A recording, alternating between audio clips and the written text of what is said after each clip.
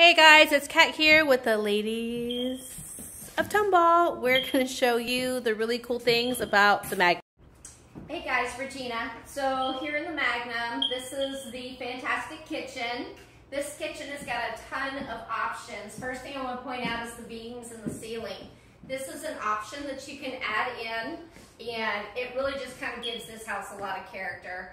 The island, this is a chef's island. If you're a baker, you need that space, this is perfect.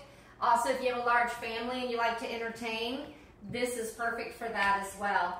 If you notice right here, you got a drink refrigerator, which is kind of neat. This is an option.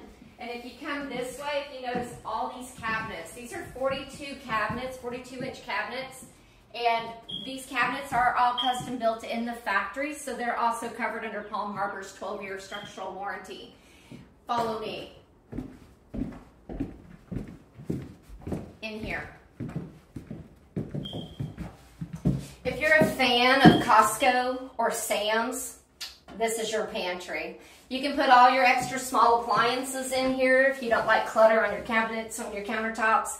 But this one here, ladies, we can fill this sucker up with all kinds of stuff. Go.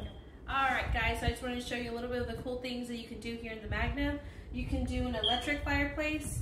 I can do an entertainment center with some with some barn doors. We can also upgrade the fireplace into a wood burning, or I can leave a blank canvas. Okay, so here's the master of the Magnum, and this is the Magnum 66. So as stands right now, it's 18 by almost 15 feet. So it's one of the biggest master bedrooms that you'll see out there. And you can technically even make it 18 by 16 if you go into our 32 wides. One of the greatest things about the master suite is so much closet space is available to you. So this is closet number 1 here. We've left it all open so you've got more hanging space, but here in the middle you can do like a foot locker cubby situation, so you can kind of make it your everyday put your shoes on, get ready closet, because you've got 2 other ones to look at if you follow me.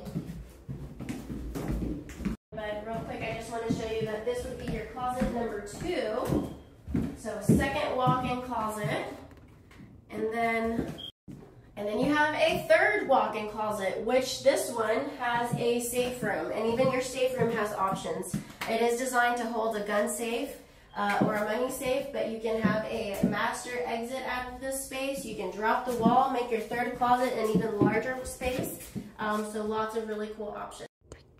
Bye, guys.